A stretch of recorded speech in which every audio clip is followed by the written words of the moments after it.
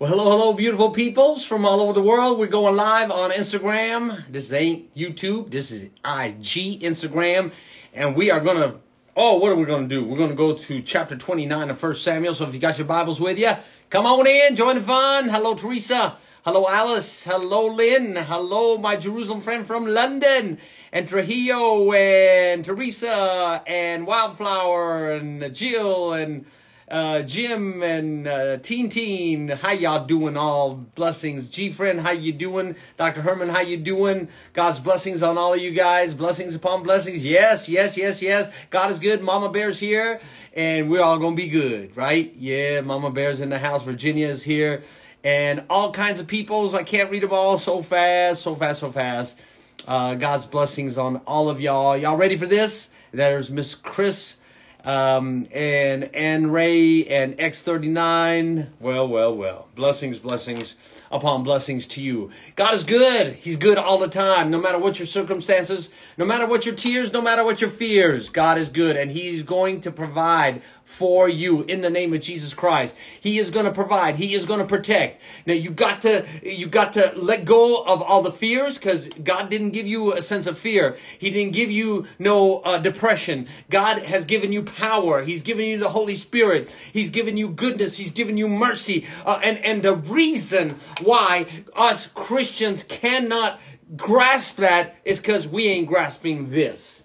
That's all it is, baby. That's all it is. I'm serious. I'm telling you the truth. Nothing but the truth. So y'all can join us on YouTube, 7 p.m. Pacific Standard Time, under Dr. Samuel Kojaglanian. That's the, if y'all don't know, it's under Dr. Samuel Kojaglanian. That's YouTube on Mondays and Tuesdays at what time? 7 p.m. Pacific Standard Time. And we'll go live on IG on Thursdays, 5 p.m. As you know, because you're right here joining. What's up, Rick? How you doing? What's up, Michael? How you doing? God's blessings on all y'all. Joy, what's up? Okay, so now we're going to go to 29 of 1 Samuel. There's a big war brewing.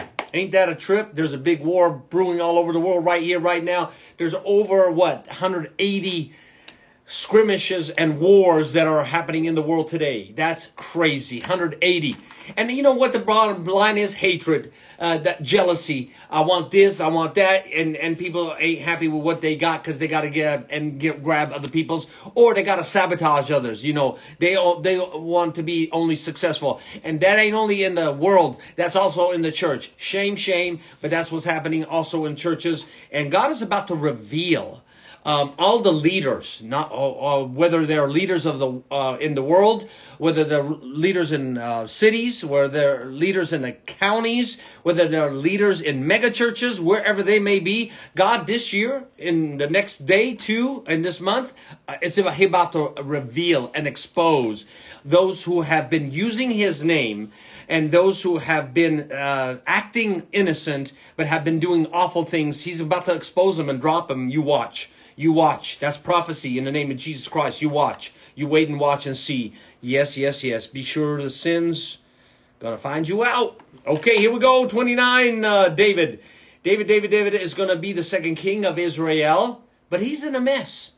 And you sometimes wonder, how long does it take for somebody to find themselves in a huge mess? Yeah, I mean, I think everybody's different. It could be 1 month, 2 months. For David, it took 16 months. He's in a big mess. He's gone to the Philistine territory because he's been chased like a dog, hunted like some of the leaders in America want to do to others. Hunted. He's being hunted by Saul, his own people, right? They want to take him out. And Saul is jealous as can be. And so David is on the run, and he's like, I can't do this anymore. So what does David do? Here's our map. Okay, so y'all know this map, right? This is like the Mediterranean Sea. And then this is the Sea of Galilee, the Jordan River coming down. And then there's the Dead Sea. And this side of it is Israel, from north all the way to south. And this right here is Jerusalem. And about 5 miles south is Bethlehem. And then you have, all this is the Philistine territory. And then David runs from Israel and he goes to the Philistine territory. Now, Now there's a big war. The big war is up here in Jezreel in the north. The Philistines are attacking, and Saul's got to be there to fight. And here's Mount Carmel, where Elijah got rid of 850 prophets of Baal and Asheroth. And so this is also the place of Megiddo. It's called the Valley of Jezreel, or the Battle of Jezreel. And it's also the Battle of Megiddo, where the last war will be fought. According to, where is that? Revelation chapter 19, verses 11 through 15. And so David goes up here, and he's going to fight not with Israel, but he's going to fight with the Philistines against Israel. Now, how long does it take for someone to mess up? For David, it took a good 16 months. And so when the Bible is not touched, when there is play with God, when there is like nonchalantness with God, when we're listening to music we're not supposed to be listening to, or looking at movies or films we're not supposed to be looking at, it changes our heart. Now, it doesn't change God's heart for you and me. He still loves you and me. It changes our hearts towards God and His rules and regulations and laws. And our love for Him diminishes. And when our love for Him diminishes, the sin in us increases. Y'all get that? When our love for Christ diminishes, our tendencies for sin increases. Oh my. Oh my, that was from the Holy Spirit. That was not planned, but that's what happens, okay? So it took David 16 months. He was killing and slaughtering people, taking all kinds of gold, silver, raiments, and he was just taking everything out. He was taking all the people. And he was telling Achish the king, because he was hanging out in the Philistine land, remember? He was telling Achish the king, one of the kings of the Philistines, one of the princes of the Philistines, that he's been just, tearing down Israel. Not true. He wasn't. He was tearing down the Philistine land, but he was not telling the truth. So, now, David's going to go up, and let's see what happens with he's going to fight with the Philistines against Israel. This is going to be the second king of Israel going to fight against Israel. This is messed up. This is how, I always say that you want to listen to specific music, like maybe country music. In a matter of no time, you write this down. There's going to be adultery somewhere, somehow. Whether it's in the mind or whether it's real. You watch. You watch my words. You mark my words. That's how serious I am about God's kids acting like the world. And when you listen to what the world gives you and listen to what Hollywood gives you, who brainwashes you, then you become like them. There's just no, and the Bible is like, set aside, or you go to church and do one of these and light a candle, or you go to church and sing, jump, and go, that was a blessing, and then go and do what you want to do. That ain't going to work out, baby. It ain't going to work out. It's just not going to work out. It's time for you and me to get real and to get serious, because the time is so short. Jesus is coming back. It's time for you and me to get real, get serious. Okay, let's go. Hello, everybody that's coming in. Ortiz, how you doing? Cariso, how you doing? Carrie, how you doing? And that was Auntie, how you doing? Blessings. Okay, so now in 29:1, now the Philistines gathered together other armies to Aphek, and that's up north where Jezreel is. And the Israelites pitched by a fountain which is in Jezreel. So we saw that way up north, just east of Mount Carmel and just west of the Sea of Galilee, where Megiddo is. And then in verse 2, and the lords of the Philistines passed on by the hundreds and by the thousands, but David and his men passed on in the rearward with Achish. And so now you got 5 lords of the Philistines. I don't know if y'all remember this, but you have the Philistines, and where were they? We have Gath, we have Gaza, the Gaza Strip today, also the Ashkelon, the Ashdod, and there's one more. It's Ekron. Ekron is it. Okay, so you got Gath, Ashkelon, Ashdod, and Gaza, and Ekron. So those are the 5 big cities or princesses of the Philistine. They're all coming up. They're all going to go against Saul. They're all going to get beat up. And remember, Saul was told he's about to die. in 28. He went to the witch of Endor, and we're not supposed to mess with witchcraft or sorcery or horoscopes or tarot cards or anything that is involved with witchcraft. And I recently heard there is a Christian Ouija board. There is no such thing, loved ones, as a Christian Ouija board. It's a satanic Ouija board that has the word Christian on it, okay? That's all there is to it. There ain't no such thing. So if you're like, oh, there's a Ouija board that's Christian. No, it ain't. There's a satanic Ouija board that's called Christian, okay? Y'all get that? Y'all get that, okay? So now, the world's trying to fool people. World's trying to fool. Obviously, David was fooled. If you asked him 5 years before, do you think you, as the second king of Israel, one day to be, would be fighting against Israel with the Philistines? You'd be on the side of the Philistines? He'd say, absolutely not. Looky, look. Looky, look. It takes a little while. This is a big warning for you and me. It's a wake-up call for you and me. It can happen to anybody. No man, no woman is free of this. You got to be strong in the Lord and in the power of his might. And it's not by your might and it's not by your power, but it's by the Spirit of the living God. So you got to know the Spirit of the living God. And that's why we're here together. So we'll know him. So we'll be putting on the armor of the living God. So we may be able to fight against the enemy who's attacking us day in, day out and going crazy or just trying to tear us down. No, we're going to fight. We're going to fight with the Lord. Amen. This ain't just a sword, like a physical sword. This is the sword. It's called the Bible of Jesus Christ. That's how we fight. And so now they go up to Jezreel, and the lords of the Philistines went up, and so did David. He goes to the rear guard with Achish. He's one of the kings or the princes, and he's been with him for 16 months. And Achish loves him. Loves him, okay? And so in verse 3, then said the princes of the Philistines, what do these Hebrews here? Well, what are they doing here? You got the 4 other kings or 4 other princes. They're like, what in the world is David doing there? I mean, the boy, everybody knows David. I mean, he was like the one who took down Goliath. If you take down Goliath, you're going to be known for life who you are. And they can identify him. They don't have Facebook. They don't have Instagram. They don't have YouTube. They don't have Twitter. They don't have X. They don't got nothing. But they can identify David because of how many battles he's fought and especially how he took down Goliath. They know who he is. And they're like, what is he and all these Hebrews doing here on our side? This doesn't even make sense to me. All the leaders would say of the Philistines. And Achish said to the princes of the Philistines, is not this David, the servant of Saul, the king of Israel? Yes. Which has been with me these days, 16 months, or these years, and I found no fault in him since he fell to me. He came to me. He deserted to me to this day. I found no fault in him. He's good.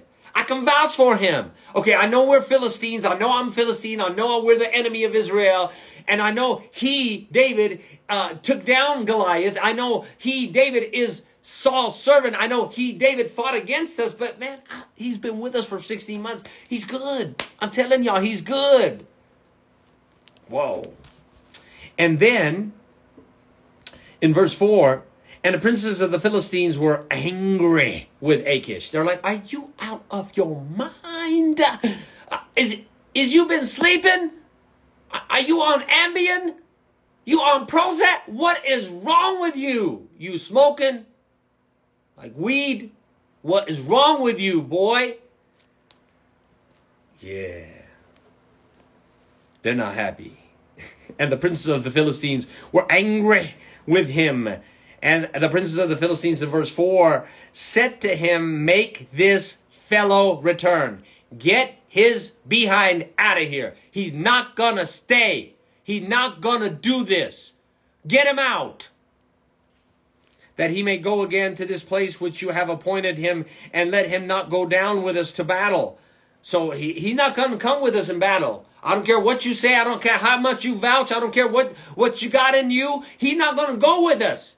We're not going to allow this man to come and fight with us. You don't understand his background. And they go deeper in saying this. In verse 4, lest in the battle be an adversary to us? For wherewith should he reconcile himself to his master? Should it not be with the heads of these men? So, like they're saying, look, in the middle of the battle, he can just change his mind, flip on us, and say, okay, now I'm going to try to find favor with Saul. I'm going to do Saul a favor, and then I'm going to turn around and beat these Philistines like he's done it before. They're like, are you crazy, bro? He can change his mind in a split second. He changed his mind from an Israelite to become a Philistine. He can surely change his mind from becoming a Philistine to an Israelite. What is your deal? Oh my goodness. They are not happy with him. And then in verse 5 it says, is this not David, of whom they sang one to another in dances, saying, Saul slew his thousands and David his 10,000. My goodness, that song I told you was the number one hit song on all the charts. Even on the Philistines chart, it was number one. They had heard that Saul had killed his thousands. David had killed his 10,000s. That's what got Saul so agitated and angry and wanted to kill David. And now these Philistines are like, Achish, what's up with you, bro? This man, he killed 10,000s. Not just 10,000, but 10,000s. He's going to go after us. Get rid of him. And Achish called David, and I'm just going to let y'all know that I'm not going to let you know what Achish said today. Because we're going to stop right there. And we're going to find out what Achish said to David, what the Philistines had said to him. What is Achish going to say to David? Is he going to go against the Philistine kings? Or is he actually going to tell David that he needs to leave? We don't know until next time. But I do want to tell you this. In Romans chapter 12, verse 2, it says, and do not be conformed to the pattern of this world. Now, have you seen people on the pulpits looking like the world? Have you seen it? Have you seen them acting like the world? Have you seen them be like the world? If you haven't, you're about to be exposed today, tomorrow, the next day to all these people that are leaders, that are acting all innocent, whether they're in church or out of church, whether they're leaders of a world, leaders of cities, leaders of states, leaders of a whole country, whatever it may be. These people acting all innocent, you're going to see them being exposed one by one. Okay? Now, how do you prevent that from occurring? How do you and I prevent ourselves from going in the mainstream of this world, looking like, acting like, being like, and are like, or are, period, like this world? Okay, well, you got to go to Romans, like David did that. Okay, he did that. It was a big mess up for him. In Romans 12:2, it says, be not conformed to the pattern of this world, but be transformed by the renewing of your mind, so that you may know what God's will is, his good, perfect, and honest will, true will. So now, the only way you and I got to know God's will is to be in the Bible and to go by the Bible and not go by Bollywood, Hollywood, Entertainment Tonight, or whatever it might be on the radio. Like, oh, I got to hear it. Okay, go ahead and hear it, but it's going to affect you. Well, I only listen to the music because the music is cool. The music going in your brain, in your soul, and I'm trying to protect you in the name of Jesus. I'm trying to help you. I'm trying to get you and me to stay away from what David did for 16 months, because it leads to many grave issues and sins and breaks down families and this world. So now, don't be conformed to this world. How do you get then transformed by the renewing of the mind? The only way to be transformed is by the word of God. I challenge you, challenge you to get into the word of God. Get into it. You're like, it's boring. It's not boring. It is not boring. It's fun. I mean, we got like craziness going on here. This was not boring going over 5 verses. No. It was good. It was fun. We enjoyed it together. Okay, so now, that's one thing, right? And I want to go to, in Matthew 5:16, it says, let your light shine wherever you go, so that people may glorify your God. So we either shine the light of the world, or we shine the light of Jesus Christ. Now, you got to make up your mind what you want to do. Because if you shine the light of Jesus Christ, people are going to see it. And you may be persecuted for it because they hate God, they hate you, and it's prophecy, according to the book of John, that they hate Christ followers, okay? Why do they not make fun of anybody else, any other religion except Christians? Because they hate Christians because it's the truth. The truth. Now, there are many Christ followers, quote unquote, that don't act like it, and they give people a bad name. They give Christ a bad name. May that not be said of you and me. Ever. Ever. Don't break down on me. Don't break down. Shine your light. Shine the light of Jesus. He's giving you a light. You know that song, this little light of mine, I'm gonna let it shine. This little light of mine, I'm gonna let it shine. Well, this little light of mine, I'm gonna let it shine. Let it shine, let it shine, let it shine. Yeah, and this little light of mine ain't mine. This little light of mine is Jesus' light. Your light is Jesus' light. Don't take the light of the world, because that is not light, that's darkness. Shine the light of Jesus Christ. You know, in 1 Corinthians, it's in 10:12, it says that if any man stand, let him take heed lest he fall. Let him take heed lest he fall. So you and I got to take heed. And you're like, oh yeah, I went to church 6 months ago. I'm cool. No. Take heed now. Take heed tomorrow. Take heed the next day. Take heed every day so that we may not fall every day. That means the word of God, baby. That means the word of God. Let's go, let's go, let's go. It's good, it's good, it's good. You know, I don't know what to start. Start in the book of Psalms. It's good for you. Oh yeah, chapter 1. Blessed is the man who does not walk in the counsel of the wicked, or stand in the way of sinners, or sit in the seat of the mockers. But his delight is in the law of the Lord, and on his law he meditates day and night. Bam, day and night. He is like a tree planted by the streams of water, which yields its fruit in season, whose leaves do not wither. Whatsoever he does prospers. You want prosperity? Get in the Word.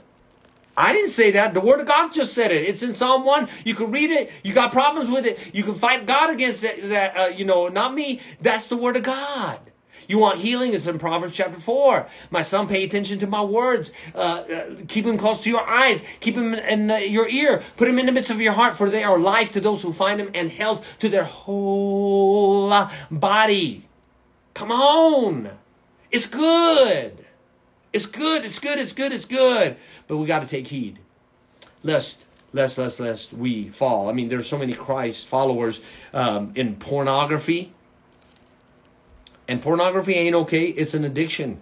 And I pray right now, those who are listening in the wherever you might be listening now, you might be listening later. I break the chains of pornography in your life. I rebuke those demonic forces that have you. They've got you by the neck. They've got you life. They've got your breath. They've got you, everything about you. Lord Jesus, by the blood of the Lamb, spill your blood on these people and break those chains on these precious people. Hallelujah. You're free. You're free. You're set free. Amen. Amen. Amen. Oh, my. Okay, so 1 Peter, no wonder the Holy Spirit had me stop right there, because there were things to say, huh? Yes, there were things to say. Okay, so now in 1 Peter chapter 5, verse 8, it says, be sober and vigilant. Now, you got to be sober, y'all. We're not talking about, we ain't going to get into drugs and alcohol and weed and all that stuff. That when people are on alcohol, drugs, and weed, they are not sober. Be sober and be vigilant. Because your adversary, the devil, as a roaring lion, walks about seeking whom he may devour. And then that's the trick right there. When we are not sober, the enemy gets us. So I'm encouraging you to stand. I'm encouraging you to put on the helmet of salvation. I'm encouraging you to put the breastplate of righteousness, because that's what Jesus has done for you. He's given you righteousness. He loves you. That's why he's protecting you. And then he's got you the shield of faith. And he gives us the sword to fight with, which is the Bible. How did Jesus fight Satan? He didn't say smack you upside. Although he did on the cross. And definitely during the resurrection, Jesus slapped him upside. But it was the word. It says, Jesus said, it is written, right? It is written. We got to know the word. And I'm sorry to say, most, I don't know, maybe 95% of Christ's followers are either anorexic in the word or anemic in the word. Got anemic? Get a transfusion. Here's your transfusion right here. That's it. That's why you join. That's why you join. That's why we get together. So we don't become anemic. You feel me, y'all? We don't become anemic. Yes, yes, yes. The world ain't going to get you. They're not going to help you. They want to devour you. Devour. People who worship Satan. Satan doesn't love you. He wants to use you as a pawn and chew you and spit you out. And when he spits you out, you spit into hell. He don't want you. He wants you to suffer with him in hell. But Christ died for you because he wants you in heaven to have eternal life, all eternity with him. So, loved ones, we got to take heed. We can't pull a David and go to the Philistine camp. We can't pull a David and stay there 16 months. We can't pull a David and go fight against God's people. We're not even fighters. If you want to fight, you fight with prayer. And there are people who fight, and God has given every individual a certain gift. But you want to fight for real? Fight in prayer. Yeah, victory coming your way in the name of Jesus Christ. Victory coming. Yes, yes, yes. Yeah, we got packed red blood cells coming your way. 1 unit, 2 units. How many units you need? Yeah, we'll type and cross. Type and cross is Jesus Christ, and his blood is pure. And if you're an A or a B, or you're an A, B, or O, it don't matter. The blood of Jesus is going to set you free. And so if you ain't got that freedom, come to him right now. Say, Lord, Lord, Lord, I've been in the Philistine camp. Oh, my, my. I've been in the Philistine camp, and I didn't even know it. I had no idea. And I'm messed up, and everything I thought was wrong, now I think is right. Oh, Lord, have mercy. Forgive me, Lord. Forgive me, Lord. I come to the cross as I am. I need to be cleansed by the blood of the Lamb. Thank you, Lord, for cleansing me. Thank you, Lord, for loving me. Thank you, Lord, for pouring your pure blood all over me. And right now, I know all the dirt is coming off of me, and all the righteousness of God is in me. And I am the righteousness of God in Christ. And I know the Holy Spirit's in me, and he's going to lead me. He's going to teach me. He's going to keep me sober. He's going to keep my mind fresh. He's going to transform my mind. And I'm going to get into the Bible, and I'm going to study, and I'm going to love you more and more, more and more. And I'm not going to fight against God no more. And I'm not going to fight against God's people. I am going to win this race. I'm going to run it, and I'm going to win this race in the name of Jesus Christ. And one day I'm going to go to heaven. Hallelujah to the Lamb of God. Now that was fun. God bless you. God keep you. God shine his face upon you, loved ones. Yeah, right about now. It's about 5:30 p.m. Pacific Standard Time. Yes, that's right. We got to go to CTN, Christian Television Network, and go to the Southwest Florida channel. Southwest Florida channel. And check it out. We're studying the book of Revelation. God's blessings on you. I love you all. Be well. Bye-bye.